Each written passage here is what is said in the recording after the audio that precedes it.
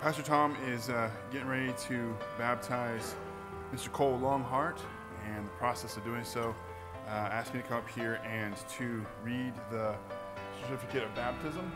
It says here, this certifies that Cole Longhart, by profession of faith in the Lord Jesus Christ, was baptized in the name of the Father, the Son, and the Holy Ghost by Bethel Baptist Church on the 18th day of 2024. It's got down here, of course, Pastor Tom's signature. And again, we just want to make sure that even though this is it's a certificate, it's just a piece of paper, it's a huge step in this young man's life. As family, as friends, as a church congregation,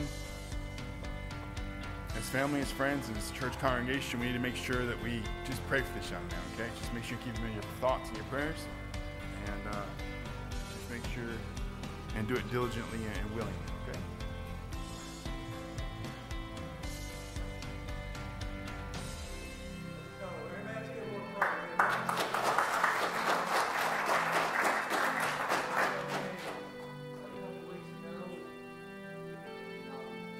Receive the Lord Jesus as his Lord and Savior. Amen.